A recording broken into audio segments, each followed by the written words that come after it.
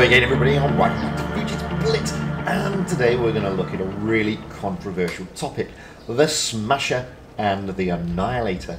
Now these are two tanks that have the community either polarised, they either love it or they loathe it, both of the tanks. And why is that? Well, if you have the Smasher and you roll out in it, or you have the Annihilator and you roll out in that, chances are you love it, because these tanks have the ability to dominate.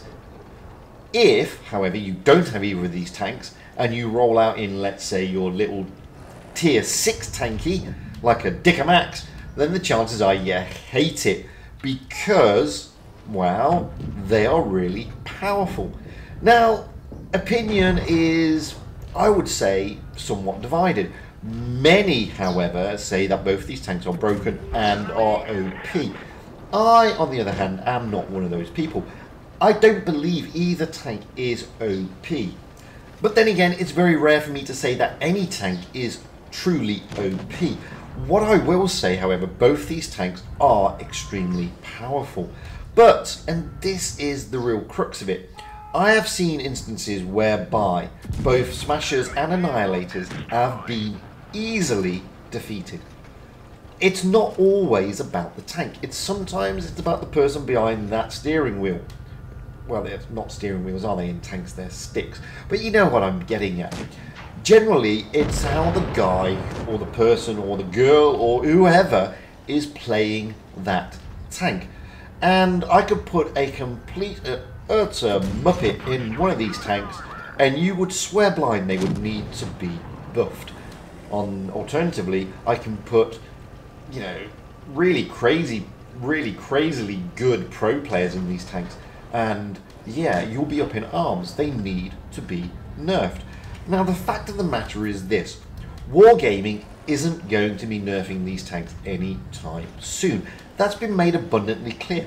In fact, Wargaming are of the opinion that tanks like the Smasher don't really make much of a difference, so why change it? And okay, I can understand where they're coming from, because not many players have the Smasher. However, those who do have the Smasher, much like the ATGMs, love it because it has the ability to absolutely decimate, especially if you are top tier.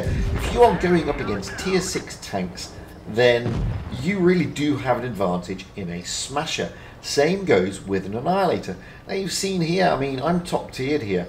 I'm doing 2,600 odd damage. I mean, I'm not setting the world on fire in the Smasher. I mean, this is just... I had a better replay, but unfortunately there was a patch and I lost all my replays. But you get my point. My point is, this tank dominates. So, what are we going to do? They're not going to nerf it. They're not going to change its parameters. What does that leave us with? There you go, 2,600 odd damage. It took a couple of kills, and, you know, it does that. Now let's look at the Annihilator. Now this tank is actually more powerful than the Smasher, in my opinion, because this tank can actually hold its own against the Smasher. This tank can absolutely decimate Smashers. And the other thing about this, if the Smasher doesn't aim properly on this thing, then it's going to bounce, because it has got an insanely tough turret, and to a lesser extent an insanely tough lower hull. And again, this thing has the ability to absolutely decimate the battlefield.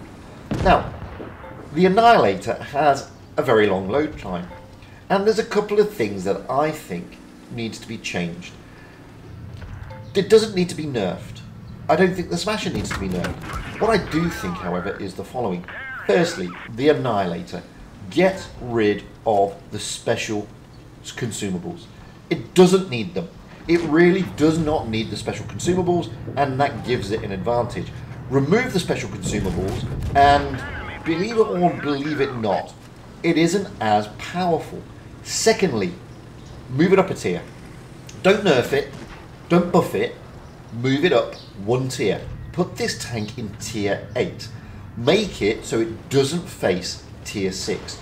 Same goes with the Smasher. Don't nerf it, don't change it, move it one tier up. Stick it into tier 8. That way, it's going to face tier 7s, which it can still decimate, and it's also going to face tier 8s and tier 9s. Now this is the thing, in tier 8 this thing can hold its own, in tier 9 it becomes a bit more tricky. I, however, strongly believe these tanks should both be up-tiered to tier 8, and I think that would resolve the problem.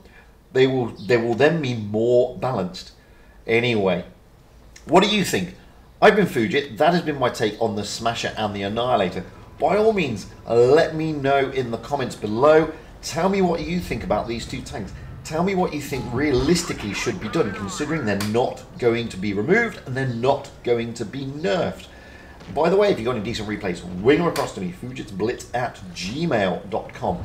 Until the next time, guys, big shout out to my Patreons and my YouTube members and, of course, all my subscribers for supporting me. It's been a fantastic journey so far. And until the next time, stay safe out there, have fun on the battlefield, and happy tanking. Because that's what it's all about, having fun and being happy.